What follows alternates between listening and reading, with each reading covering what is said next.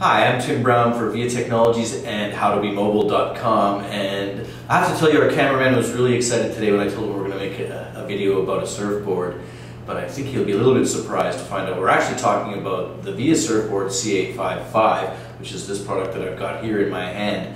Just launched at the GMB Tech Forum that just took place yesterday.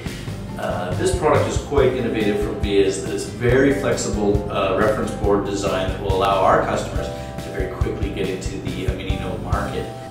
So the members of the GMB Alliance who were at the GMB Tech Forum just recently, what they actually got to see was this particular demonstration here.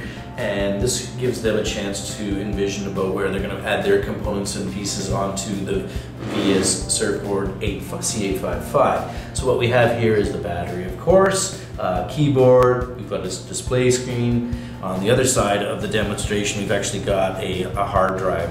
The Surfboard supports an SSD or a traditional hard drive, and of course a mouse pad. Now the GMB Alliance partners will provide all those extra components and bits to bring their creativity and options about what kind of devices and mini notes they want to bring to consumers.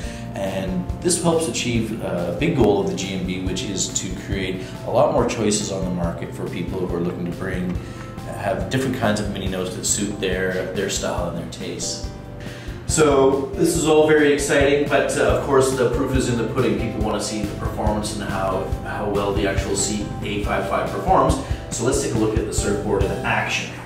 Now what I've got here is a Gran Turismo HD video that we're going to play for you here, and it's in 1080p video. We're using the Cyberlink DVD software.